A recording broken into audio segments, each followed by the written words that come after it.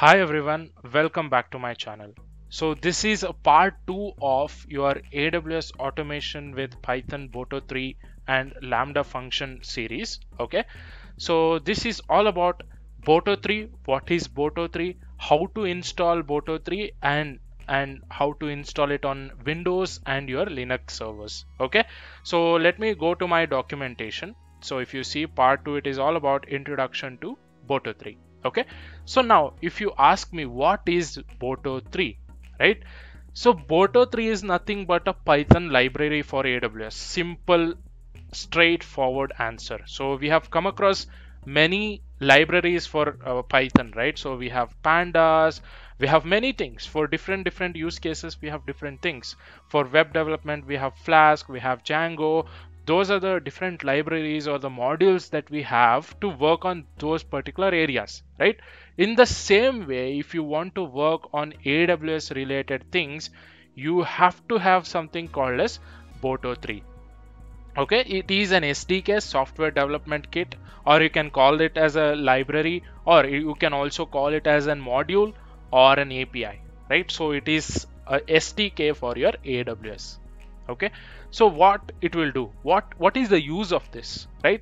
Basically Boto3 allows you to directly create, update and delete AWS services or the resources from Python scripts without even logging into the management console through browser. You don't require browser here, right?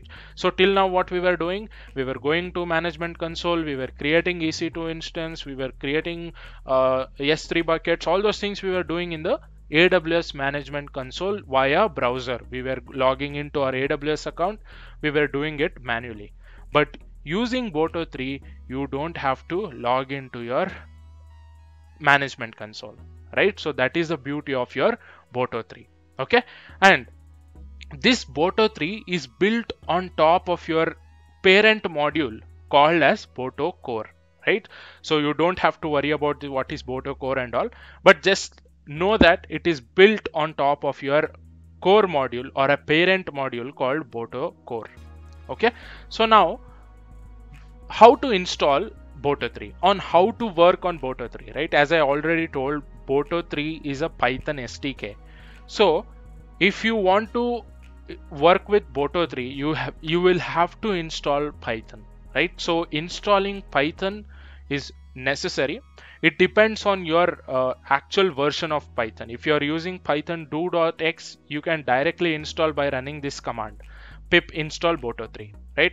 If you are running Python 3x, you just have to run Python pip 3 install Boto3. Okay, it is really straightforward, right? So installing Python and Boto3 on Windows is very easy. So I'm not going to show how to install it on Windows because it is really easy, right? So if you just go to python.org, right? So you can get go to downloads, and if you look for what are the specific operating system, if you're downloading for Windows, you can just click on Windows, select whatever the type of which particular version you want to download. You can just directly download it here in the python.org website, right? So you have different versions available, you can install it. So after installing Python, you can just run pip install Boto3 or pip3 install Boto3. That is all, right? So it is really simple in Windows. But whereas if you want to install the same thing in Linux, it takes some time. Basically, we will not be using Linux in everyday life, right? So that will be difficult for us. So I will make sure to teach you how to install Python and Boto3 on your Linux machine. Okay, but Windows, it is really easy. Go to python.org, download the requirements, download the particular version of Python that you need, and you know how to set the path, right? So it is really simple to set a path, because if you directly after installing, if you go and directly run Python 3 version, you will not get the recommended, or you will not get the response back from your command prompt. But if you want to get the response, what you have to do is you need to set the path for it. Where do you set the path? Go to environment variables, copy where you have downloaded the Python, paste that path. That is all you have to do, right? So after that, you can just run this pip 3 install Boto3, right? So it is really straightforward, nothing to worry here, right? So but installing Python on Boto3 we will see now. Okay, so these are the commands that we have, and we will go through the step-by-step process on how to install Python and Boto3 on your Linux machine. Okay, all right. So now let us install Python 3.7 on our Linux machine. Okay, I do not have a physical Linux machine, so what I've done is I have created an EC2 instance which is having Amazon Linux 2 or CentOS based operating system. So this is my Linux machine right now. So here let us try and see if we have Python installed already. Okay, so to do that I'll just type in, okay, so let me just type in Python 3 hyphen version. Okay, now if you see, we don't have Python installed. Okay, so first things first, let us go ahead and install it. Okay, so here is the document that I have prepared. So I will make sure to add this all commands in our document, right? So I will add all these things in the document also, you can find it there. Okay, so the first thing is to run this command to install the dependencies. Okay, so let me copy that and I'll just paste it here. Okay, it will take some time. So it is saying you need to be a root to perform this. Okay, so I'll be a root user, sudo su hyphen. Okay, now I'm a root user. Let me clear the screen now and let me paste this one now. Okay, if you see, this is running and it will take some time to install it. Okay, so we need to next run this command. We'll need to get inside this /user/source. So I'll just copy this one and I'll paste it here again. Okay, so let's wait until this is completed. Let me hit Y and hit enter again.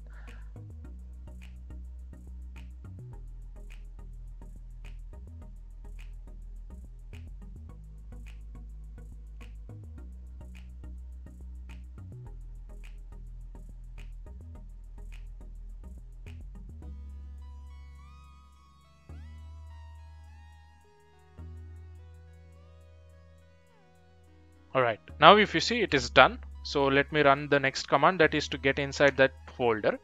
Okay, I'm inside that folder right now.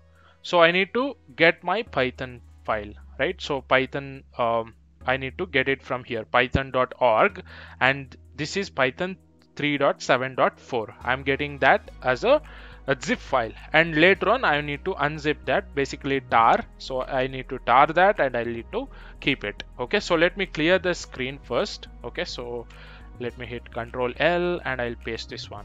So this is going to get our Python. Okay, so if this is the tar file that we have got, so we need to extract it. Okay, so let me copy this one and extract it.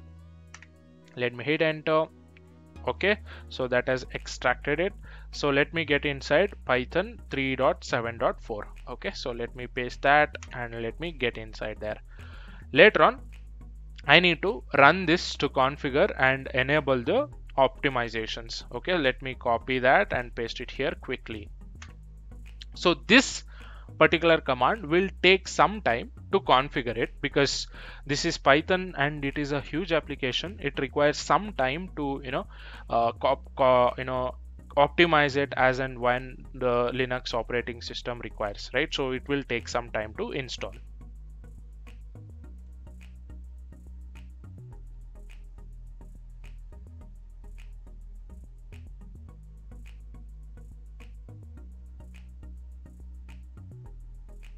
All right, now that has been installed, the next command that we need to run is this one. I'll just copy that and I'll paste it here. Okay, so let me hit enter, and this is going to actually install our Python. Okay, so let's wait till that completes. Okay,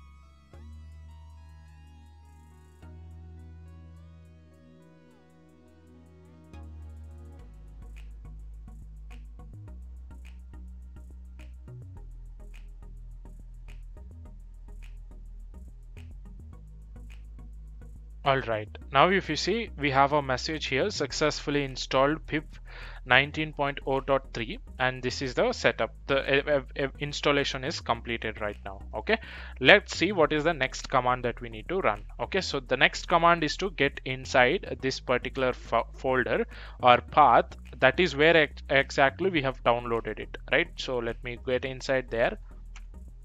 Okay, so let me clear the screen for you. The next command that we need to run is to check the Python version. Okay, so let me copy that and I'll paste it here. Okay, so Python 3.7, and I'm just giving the version -- version. So let's wait for it.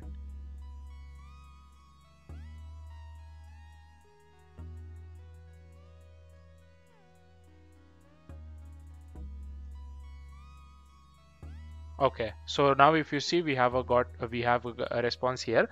We have Python 3.7.4. So basically that is what we have installed, right? So now let me check the pip version. Okay, so let me copy this. So this is the command to check the pip version. So if you see here, this is the pip version that we have. Okay, but this is not working as expected, right? So by default it will not work, so we need to pass this one, right? So that is not a usual scenario. Let us create a soft link for that and do it. Okay, for that let me get my current working directory. So this is my directory. So to create soft link, this is the command that I'm using. So let me copy this one. I'll just copy and I'll paste it here. Okay, let me hit enter. Next, I'll just say Python version. So Python -- version. I should get a response the same way that we got it here, right? So this is the response that we got, and we are good now. So let me also do the same thing. Let me also create the soft link for our pip also. Okay, so that has been created, and let's check the pip version now. Okay, so let me type in pip3 -- version. So if you see, we are getting a response now.